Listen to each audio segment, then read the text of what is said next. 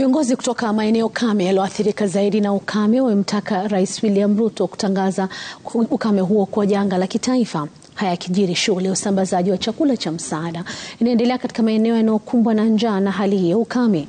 Na kama anavyoarifu Sheilar Chelangat, wakaazi wa maeneo haya wanaitaka serikali kupeleka msaada zaidi. Hali inazidi kudorora katika kaunti zilizoorodheshwa kuwa kwenye hatari ya ukame. Kupata lishe na maji kwa wakazi wa maeneo haya imekuwa ni kama kuupanda mchongoma, hali ambayo imelazimu familia nyingi kutegemea chakula cha msaada.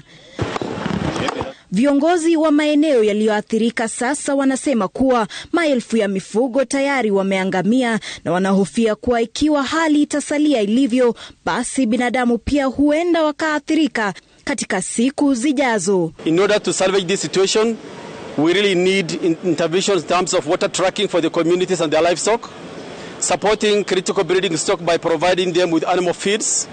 We need cash transfers, food aid, school feeding programs, supplements for the malnourished children and the elderly, so that we're able to salvage the population which is under severe situation. Zaidi ya familia 800 zinazoishi hapa Loitoktok, kaunti ya Kajiado, zimeathirika pakubwa. Kwa miaka 3 sasa hawajapata hata tone la mvua, hali ambayo imewaacha taabani.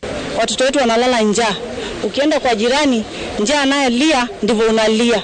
Hatujaipata chakula.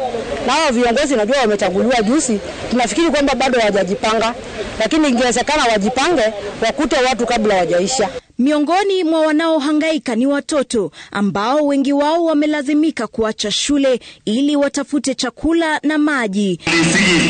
Waziri Margaret Kobe, ambaye aliongoza shughuli ya usambazaji wa chakula cha msaada huko Meru, amesema msaada utasambazwa hadi shuleni. The process of preparing for their food relief.